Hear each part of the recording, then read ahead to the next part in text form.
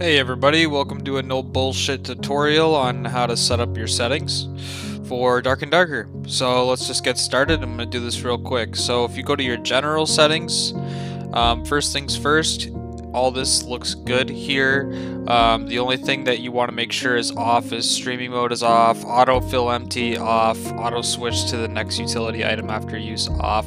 These can mess up with your game when it comes to gameplay, and streaming mode you don't need to have on unless you're streaming. Moving on, we have the audio here. In the audio settings, just make sure that your voice chat's on. People talking to you in game can save your life.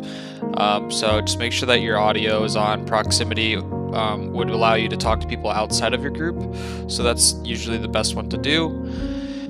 And make sure you have a push to talker always, whatever your choice is. In the video settings, you're going to want to set it to all low. This helps with, this helps with being able to see better, and it also helps with FPS, of course. You want to make sure that your display mode is on full screen. Full screen windowed can cause lagging or stuttering. Your max frame rate, you want to set it to the max hertz of your monitor. So my monitor is a 240 hertz monitor, so I would use a 240 FPS max frame limit. Menu frame limit is just when you're in the menu. You can turn that to whatever you want. Screen brightness should be all the way up.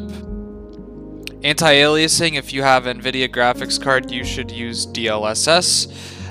If you don't, you can mess around with these settings or just turn it off altogether, but DLSS is usually your best option for the max amount of FPS.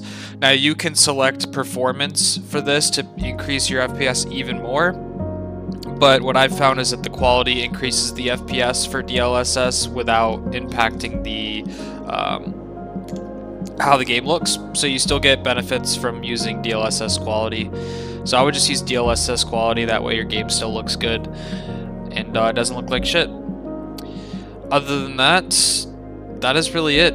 Just check through your inputs, make sure you have all your inputs set up, and yeah, you're good to go for Dark and Darker. If you have any questions, shoot me a comment.